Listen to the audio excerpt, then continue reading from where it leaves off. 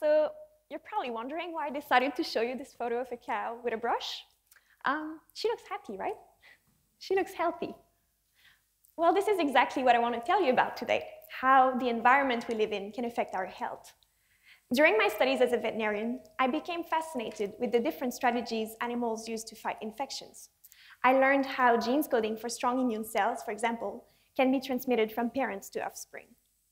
But somehow I kept thinking that something was missing. What if genes alone were not enough to predict disease resistance? What if the environment could also play a role? So this quickly became one of the first research questions I aimed to address as part of my PhD.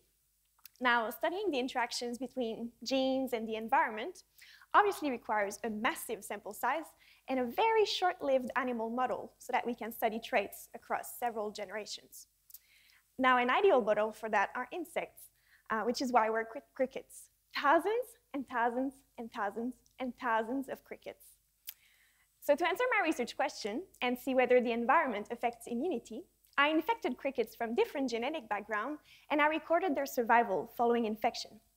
What I found was that the outcome of an infection, so either death or survival, could only be partly explained by genes.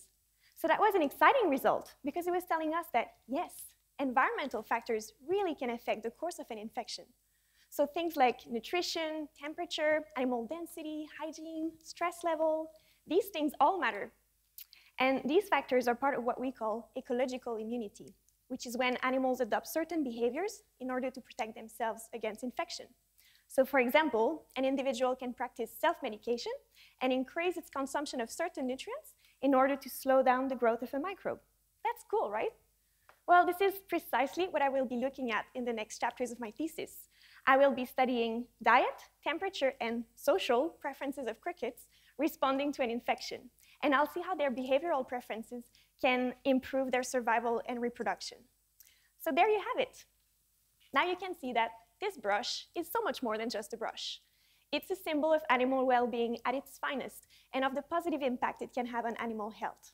Now, while my work is unlikely to change much for crickets' health, I hope it inspires you as consumers, bright consumers, to ask for better animal welfare measures.